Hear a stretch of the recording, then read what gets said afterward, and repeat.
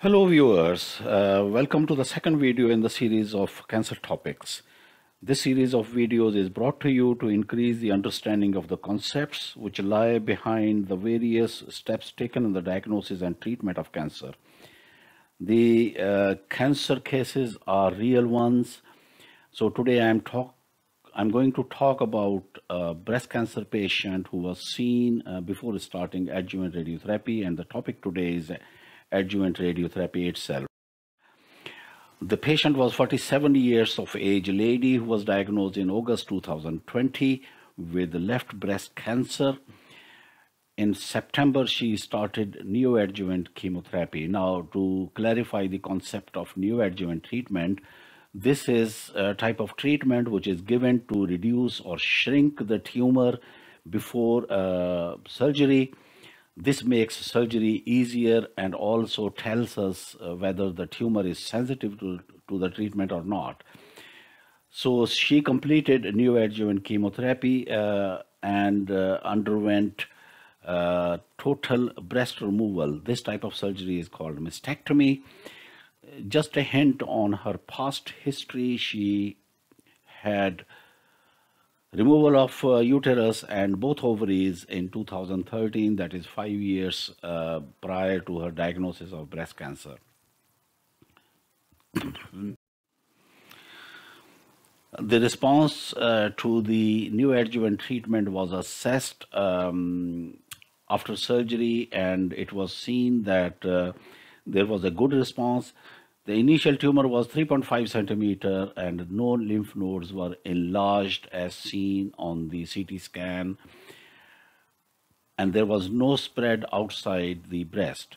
After treatment, there was no tumor found in the surgical specimen, so she had a very good complete response to the neoadjuvant treatment. Tumour biology is very important to plan for further treatment, and her tumor was biologically assessed. The assessment is done by analyzing the tumor tissue for receptors for estrogen and progesterone and HER2. If the tumor is found positive for the receptors, then the treatment is tailored accordingly. In her case, all these assays were negative, so she was one of so-called triple negative breast cancer. Now, we recall that her age is 47 years and she is triple negative, so she is at quite high risk of tumor recurrence. That means the tumor coming back. Just to note, the younger the age and poorer the expression of the hormone proteins on the tumor cells, worse the prognosis. That means there are higher responses of tumor coming back. When she was seen in the clinic after surgery, her husband was present with her, and we discussed the response to the tumor, and also we discussed the recommendation of adjuvant radiotherapy. Now again, the word adjuvant means the treatment which is done to reduce the chances of tumor recurrence. We also discussed the magnitude of benefit of radiotherapy, side effects and risks associated with this treatment, and the procedural aspects of the treatment. I told her that the objective of the treatment is to eradicate any tumor deposits remaining following surgery. It also reduces the chances of local recurrence of the tumor and also improves the breast cancer specific and overall survival. That means the patient is likely to live longer as shown in the trials. The evidence is provided by a meta-analysis. Now, as I pointed out in my previous video, that meta-analysis means analysis of several trials combined together. This meta-analysis was carried out by Early Breast Cancer Trialists Collaborative Group, in short form EBC-TCG, in 2011, and it included 17 trials and over 10,000 cases of breast cancer. The results showed that radiotherapy significantly reduced local recurrence by approximately 50%. And there was also 4% decrease in 15-year risk of breast cancer death. Now, these results are quite significant in the favor of adjuvant treatment with radiotherapy.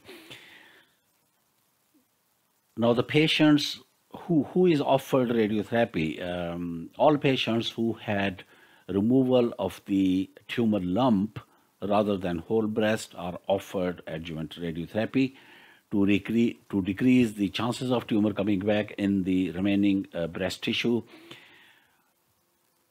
If the whole breast is removed, that means mastectomy was carried out, then radiotherapy recommendation is based on tumor characteristic. If the tumor has bad characteristic, that means it may be large in size, or may be triple negative, or may have other bad features, then the radiotherapy is offered. Also, if the lymph nodes and the armpit are found to be increased in size because of tumor involvement, then radiotherapy is offered.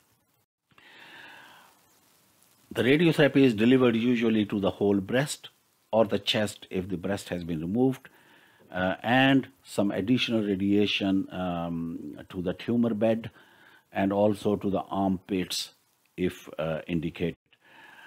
The duration of radiotherapy is usually 3 weeks, and it's done 5 days a week with 2 days a week break from radiotherapy. As for all treatments, this treatment is also associated with side effects. Some may be immediate and some are long-term. The immediate side effects are mostly local, and radiotherapy can cause breast swelling, redness, some soreness, or even frank pain in the site of the radiation. Sometimes frank inflammation may occur, and some patients may experience local rash or even blistering. Some patients come with generalized aches and pains which are manageable, and some patients may complain of fatigue, which is rare and usually subsides after a few days. There are some long-term side effects as well. These can be local, for example, lymphedema, which is usually swelling of the arm. It can be quite debilitating and painful, and needs help from lymphedema services. The other long-term effects include the inflammation of the part of the lung lying underneath the radiation site. It also usually subsides and doesn't pose much clinical problem. Very rare side effect of the radiation in the long run is the secondary tumors, which can occur in the skin or in the breast, and also heart toxicity, which can take various shapes and can sometimes occur in the short term as well, and fortunately it's very rare. Now, as far as the treatment recommendations are concerned, you are advised to follow the advice of your oncologist if you are a patient, and I will not advise to follow any recommendations based on the information provided in this video. Thank you very much for listening, and subscribe if you like the video.